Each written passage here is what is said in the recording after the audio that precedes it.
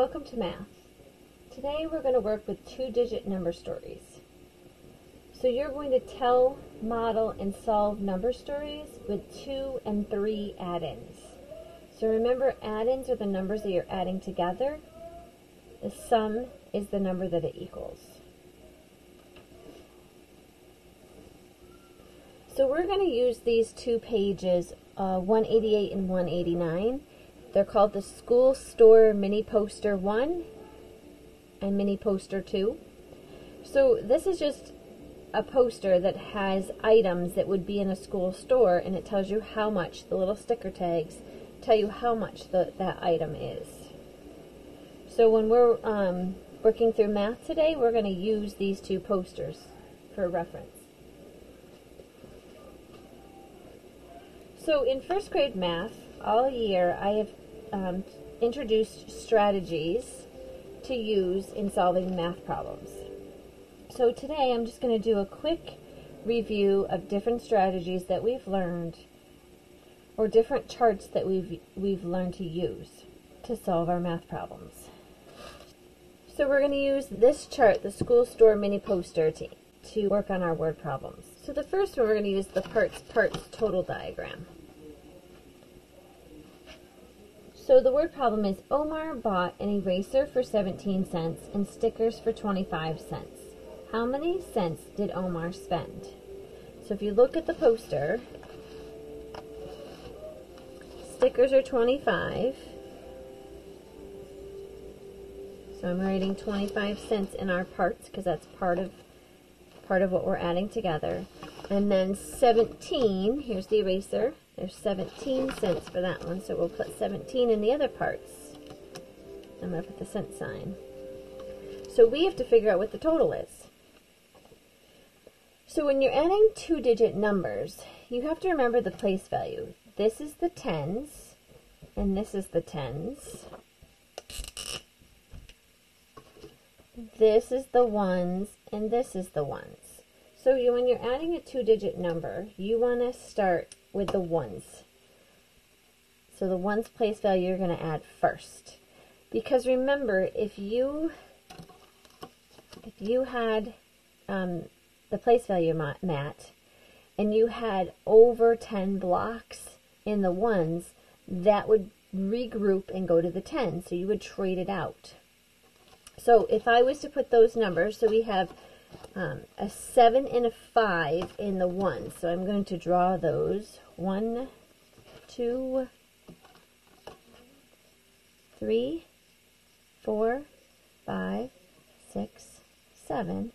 1, 2, 3, 4, 5. Okay, so I took these two numbers, the ones digit, the 7 and the 5, and I put them in the ones place value. Okay, so what we're going to do is we're going to add them up, and if we have more than 10, we're going to put that group of 10 over here. So 1, 2, 3, 4, 5, 6, 7, 8, 9, 10. So all of these are going to go into a group of 10. We're going to put them over there. Alright, so I'm going to erase these because we put them in the tens. We're going to erase those, and we have 2 left over. Now we have to go to our tens place value. So we've got a 1 here and a 2 here. So we're going to have a 1 and 2. Right? Get it? 1 group of 10, 2 groups of 10. So a total of 3, but we have this 1 from over here. So our answer, our total, is going to be 10, 20, 30, 40, 40, and we have 2 cubes left over. So 42. So 25 plus 17 equals 42. Okay, you could also use your number grid. Go to your number grid. Start at 25 and add up 17. Well, we know that if you look at 17, it's going to be sideways, but if we look at 17, we have 110 here, so we're going to go down 1. Now we're going to add 7. 1, 2, so this would be the 10. 11, 12, 13, 14, 15, 16, 17. And what did we land on? 42. What did we say our answer was? 42. Beautiful. Now, we could use the change to more diagram. But we're going to change our number story. So Diego has 20 cents. So he has 20 cents. His mom gives him 60 more. So 60 more his mom gives him. How many cents does Diego have now? So he had 20, his mom gives him 60, so are we adding or subtracting? Yes, we're going to add, so we're going to put a plus sign there.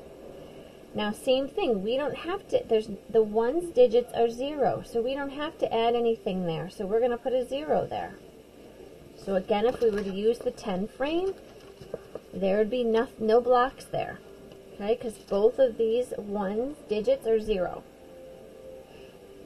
And if we were to look at the tens place value, there's a 6 and a 2. So you could quickly just add 6 and 2 and put it in front of that 0. So let's do that. 6, 7, 8, right?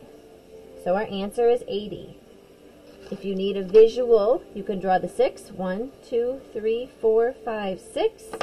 Draw the 2. 1, 2, and then add them up. 1, 2, 3, 4, 5, 6, 7, 8. And again, there's nothing here, so your answer is 80. Okay, so again, that's how to use the change to more diagram. All right, let's try another one where we're going to use the number grid. This is a comparison diagram. When you're comparing something, okay? Destiny is trying to decide whether to buy the ball, so the ball is 50 cents, or the scissors, and the scissors is 30 cents. So Destiny's trying to decide if she wants to buy the ball for 50 cents or the scissors for 30 cents. How much more does the ball cost than the scissors? So, how are we going to do this? There are many ways we can do this. We can count back or we can count up. So you can decide which way you want to do it. Alright, if we were going to count back, we would start with the bigger number. So that would be, was it the ball? Yep, we would start with the ball. So the ball is 50. And we're going to count back the scissors, which is 30. So it's counting by 10. So we would go 10, 20, 30. So the question is, how much more does the ball cost than the scissors? And what do we land on? 20. So that's your answer. 20 cents more. Okay? If we were going to count up, we could start at 30 and we would count how many hops to get to 50, because 50 is how much the ball is. So it would be 10, 20. So our answer would be 20. All right, perfect.